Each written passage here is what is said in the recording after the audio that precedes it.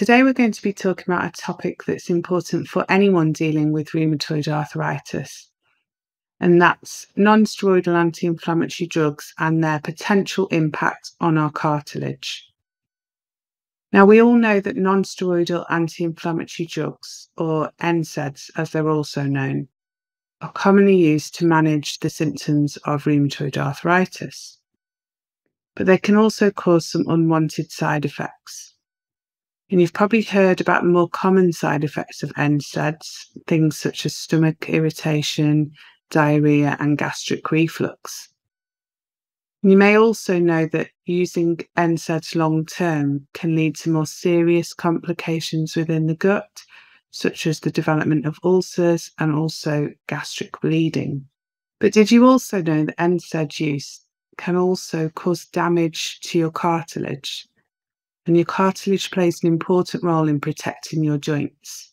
So I'm Dr. Rachel Bailey, PhD and medical researcher here at Rheumatoid Solutions, where we want you to have maximum health and minimum disease symptoms.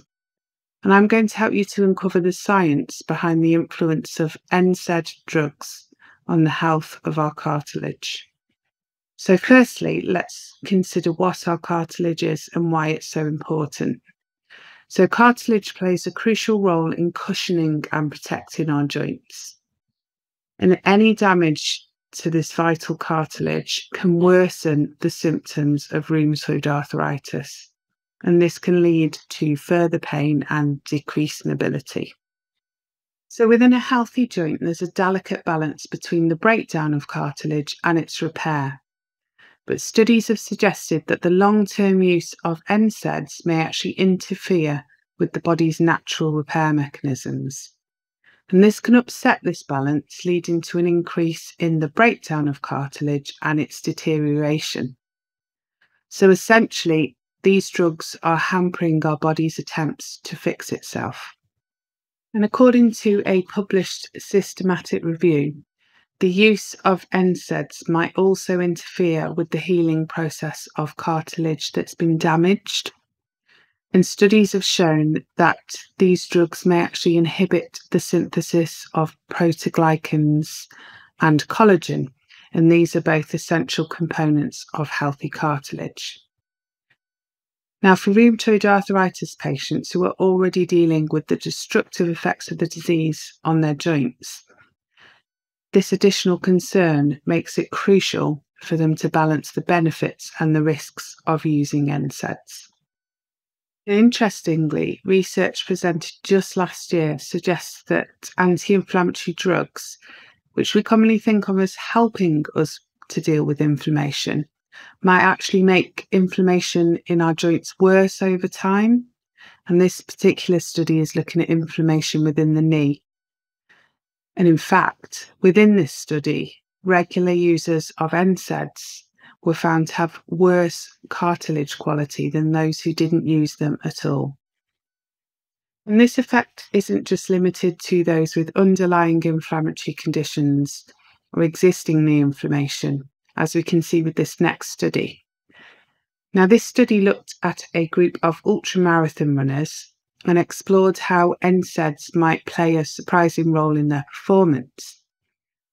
So in this study, the authors wanted to see how a common pain reliever, ibuprofen, which is an NSAID, affected these super athletes.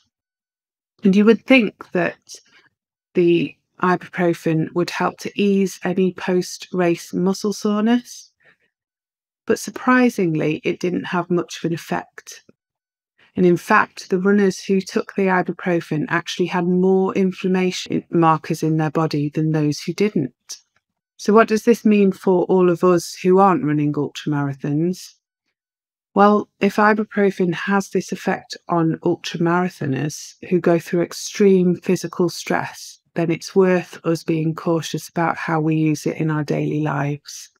So there are many ways that we can help to reduce our pain levels. And the short-term use of NSAIDs might actually be okay if we use them from time to time. But just as they say on the label, they are not intended for long-term use, and they may actually have a negative impact on our bodies and on our cartilage in particular.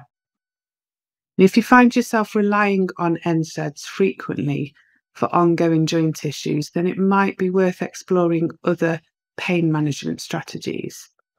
And there's lots of alternative approaches that you can take, such as lifestyle adjustments, joint health supplements, and these can all complement your existing pain management plan. So if you're searching for a program that includes dozens of natural and science-supported ways to reduce inflammation within your body without the side effects, then head on over to rheumatoidsolutions.com. And our comprehensive program is designed to empower you with effective strategies to manage your inflammation, enhance your joint health, and also to improve your overall well-being.